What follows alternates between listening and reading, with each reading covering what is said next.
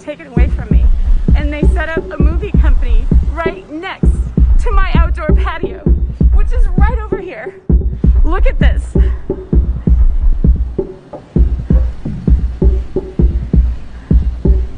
Tell me that this is dangerous, but right next to me as a slap in my face,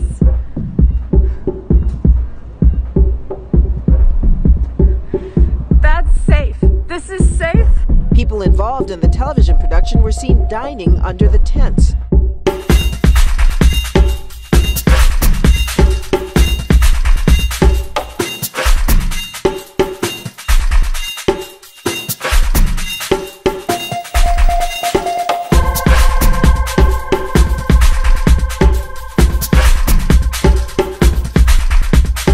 No, I don't think America is a racist country, but we also do have to speak truth about the history of racism in our country and its existence today. America has a long history of systemic racism.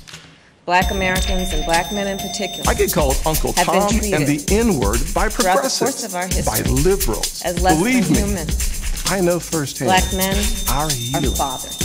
Is not finished. And brothers. 100 years ago, kids in classrooms were taught the color of their skin was their most important characteristic. And friends. And if they looked a certain way, they were inferior. Their lives today, must be valued. kids are being taught that the color of their skin defines them again. And if they look a certain way, they're an oppressor.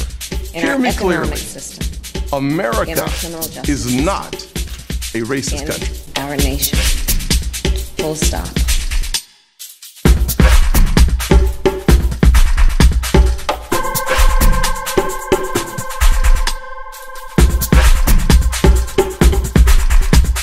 America is not a racist country. Our nation. Full stop. Kung flu, the Chinese virus. Kung flu, the Chinese virus. Kung flu, the Chinese virus.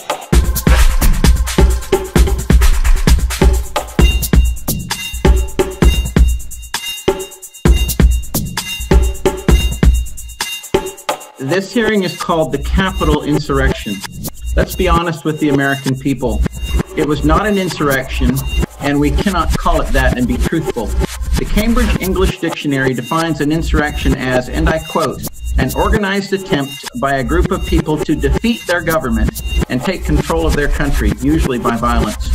And then from the Century Dictionary, the act of rising against civil authority or governmental restraint, specifically the armed resistance of a number of persons to the power of the state. Let's be honest with the American people. Let's be honest.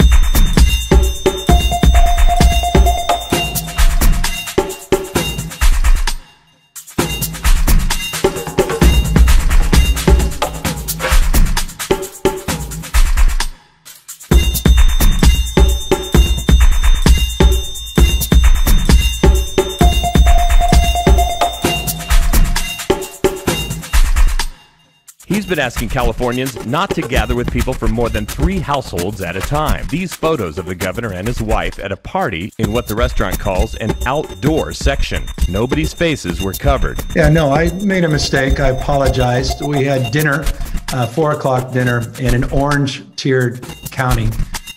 We're not telling people they can't eat, but indeed, I made a mistake being with a few extra people beyond the guidelines that I've been promoting, which is outside the households. That was a mistake. That was a mistake.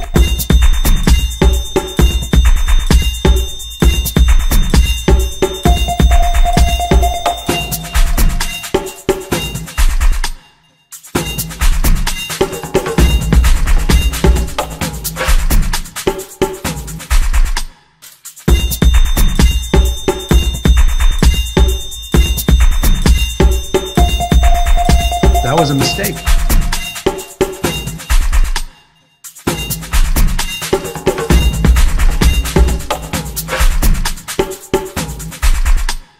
View this the same as the flu. When somebody sneezes, I mean, I try and bail out as much as possible with the sneezing. I had a man come up to me a week ago. I hadn't seen him in a long time, and I said, how you doing? He said, fine, fine. He hugs me, kisses me. I said, are you well? He says, no. He said, I have the worst fever and the worst flu. And he's hugging and kissing me. So I said, excuse me. I went and I started washing my hands. So you have to do that. You know, this is, I really think, doctor, you want to treat this like you treat the flu, right? This is, I really think, doctor, you want to treat this like you treat the flu, right? This is, I really think, doctor, you want to treat this like you treat the flu, right? This is, I really think, doctor, you want to treat this like you treat the flu, right? You just breathe the air. That's how it's passed. And so that's a very tricky one. That's a very delicate one. It's also more deadly than your strenuous flus. This is deadly stuff. This is, I really think, doctor, you want to treat this like you treat the flu, right?